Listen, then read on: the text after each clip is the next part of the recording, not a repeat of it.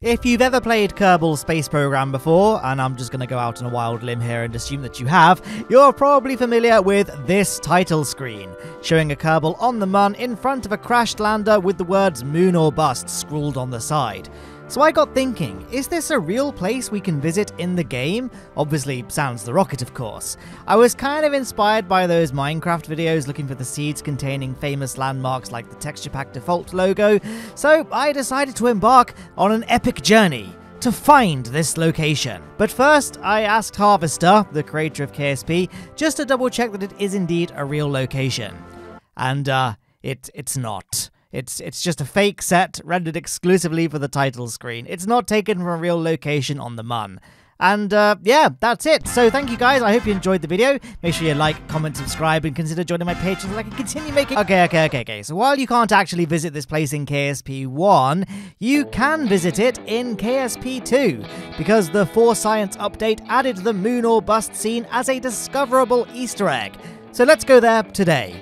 I thought I'd design my MÜN lander to be as faithful a recreation to the ill-fated MÜN OR BUST MÜN lander as I possibly could, which meant medium-sized capsule with what I assume would be a parachute on top and of course a decoupler below, followed by an appropriately long fuel tank and the Poodle engine, which unfortunately has been redesigned in the years following the creation of the MÜN OR BUST title screen. It's now got 2 engine nozzles and it's a bit shorter than it was before, but it's still the Poodle, so it's what we're going to use. We also have the big landing legs to brace our touchdown, and for the rest of the rocket, it's a fairly uncomplicated direct ascent MÜN rocket. I just slapped some medium diameter tanks together with a skipper engine to power the second stage, which will get us to Kerbin orbit and partway to the MÜN, and a beefy mainsail powered first stage to begin our journey from the surface of Kerbin. As for the paint scheme, I of course had to make the first stage fuel tank orange, and for the upper stage I tried to match the paint job to the paint job seen in the MÜN OR BUST lander. So I had to get creative by painting the heat shield and decoupler yellow and black to mimic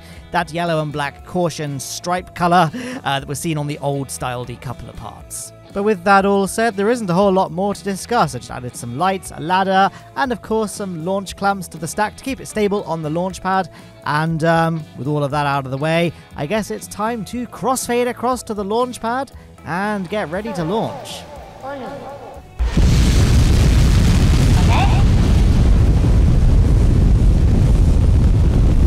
It's a beautiful thing to watch a rocket launch in Kerbal Space Program 2, and I guess it's a beautiful thing to hear a rocket launch in KSP 2 as well. I can never overstate how much I love the sound design of the engines. Well, for everything, quite frankly, in this game. But yeah, as you can see, it's not a particularly overstated rocket, right? It's fairly small. Ironically, I often find that when I'm designing direct ascent MÜN rockets, they actually end up smaller than my Apollo-style MÜN rockets, because, you know, the MÜN is much easier to reach the surface of in Kerbal Space Program than it is in real life due to the scale of the planets and celestial bodies and whatnot. So although it might look deceptively small, this rocket can indeed get to and from the surface of the MÜN and return us safely back to Kerbin. The Delta V is quite close, but obviously I wouldn't be uploading this video if you know, it didn't work. Or maybe that's like the whole thing, is that we're visiting the site of a crashed MÜN lander that obviously left its Kerbals presumably stranded on the surface of the MÜN, and it's like, it rhymes, you know, we're going to do the same, but that would also suck, so we're not going to do that. We will be indeed returning. Who do we even have with us? We have Tim C. Kerman, Bob Kerman, and of course Jebediah Kerman. As you can see, we've dumped the first stage and we are on our way to space. We are above the Kármán line, or Kerman line, whatever the canon name for the border of the atmosphere and space in Kerbal Space Program 2 is. But yep, we've now crossed whatever that line is called, and we can get ready to perform our circularization burn. Now, as you can see, we've only got 744 meters per second remaining in this stage, which means that obviously we've got enough to circularize at Kerbin, but we haven't got enough to reach the MÜN. But we do need to use the fuel in this stage. We've not got enough fuel in the next stage to get from low Kerbin orbits to the MÜN. So we're going to have to dump this in, like, not interplanetary space, but in deep space. Like, we're going to start our MÜN insertion burn, and then we're going to have to stage kind of halfway through. So unfortunately, we do leave a bit of space debris in space for this mission, but I don't really mind that much at the moment, because unlike when I played Kerbal Space Program 1 for KSP 2, I generally just make a new save every single time I do do a new mission just so that the performance doesn't get too impacted. I don't know if this is still the case. Maybe someone in the comments can let me know if you play the game as intended, where you just play on one save file for every mission. But I found that, like, at least in the early days, the kind of the more missions you launched and did, the game would run slower and slower, and it just makes more sense, because I'm making standalone videos, right, to make a new save file every single time. So yeah, is that dumb? Do I need to be doing that? Let me know in the comments below. I mean, hopefully, you know, it's I do still need to do it so that I can justify leaving spent stages floating aimlessly in space, never to be recovered, but also, you know, maybe it'd be quite nice to be able to build upon infrastructure I've placed in previous videos. So yeah, there you go. There's a thing for the commenters to let me know, as of course we coast our way to the MUN, entering its sphere of influence, and then we can begin our circularization burn. Now, I'm not going to be capturing into low MUN orbit, because I'm not quite sure what inclination we need to be on in order to encounter the MUN or bust landing sites. I'm going to just capture here so that we can do any normal and anti-normal changes at a very high MUN apoapsis, because it's much cheaper to change your inclination at high points in your orbit rather than close to the surface of a planet or moon. So here we are in the tracking station. I'm going to cut away to this PNG file, because this is what I'm looking for. We're looking at this MUN Mari here, this like weird donut shaped one.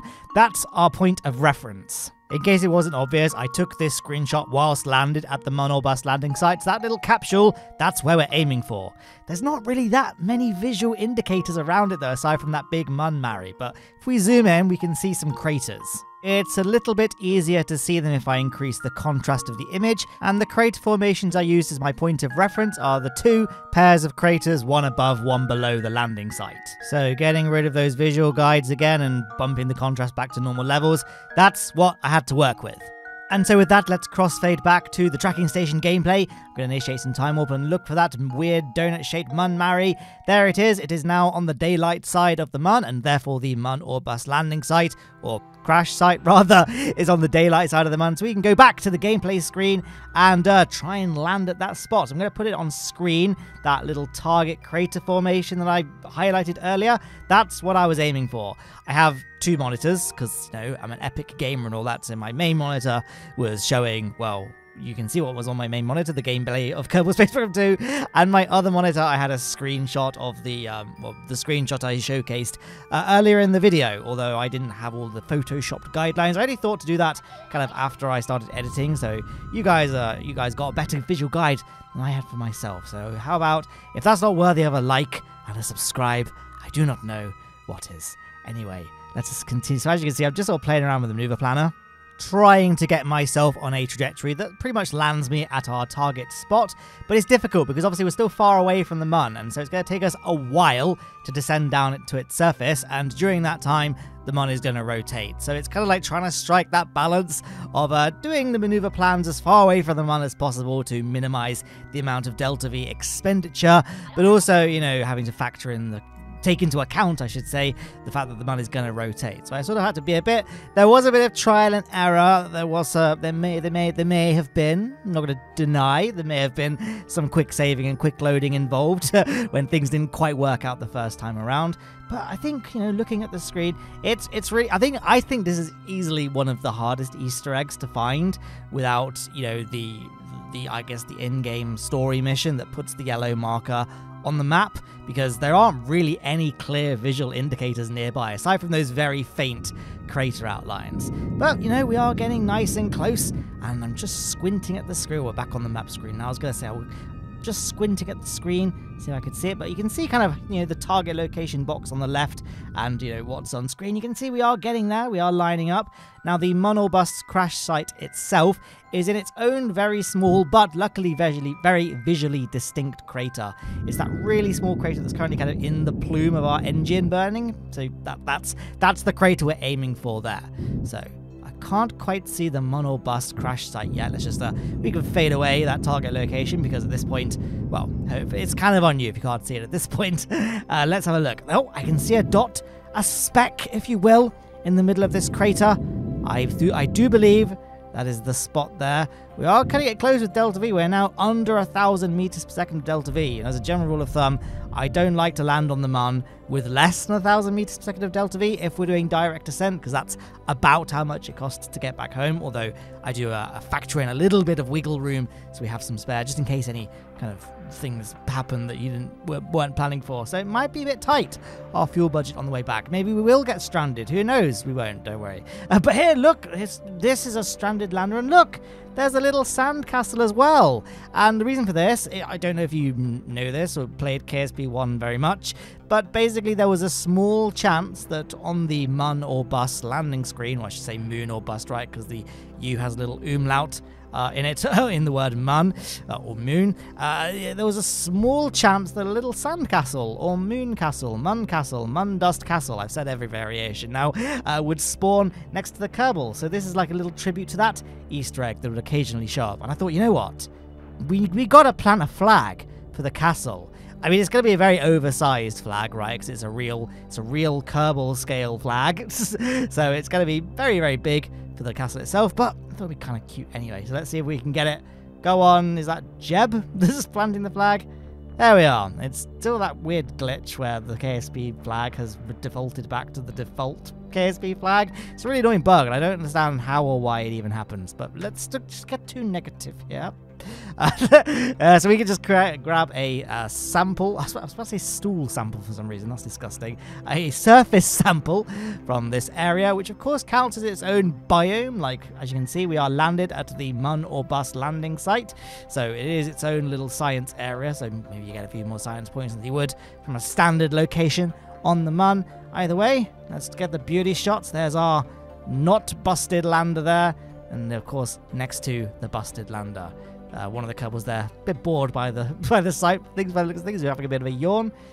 Yeah, that's well, I think we've achieved everything that we set out to achieve. So let's get them back on board the ship. But yeah, have you been to any of the Easter eggs, monoliths, monuments, whatever they're called now, in KSP2 since the 4 Science update came out? Which one has been your favourite? I've visited quite a few, which I don't think people like having them named if you've not encountered them yet, so I won't name any. I do like this one though. This is definitely one of the coolest ones.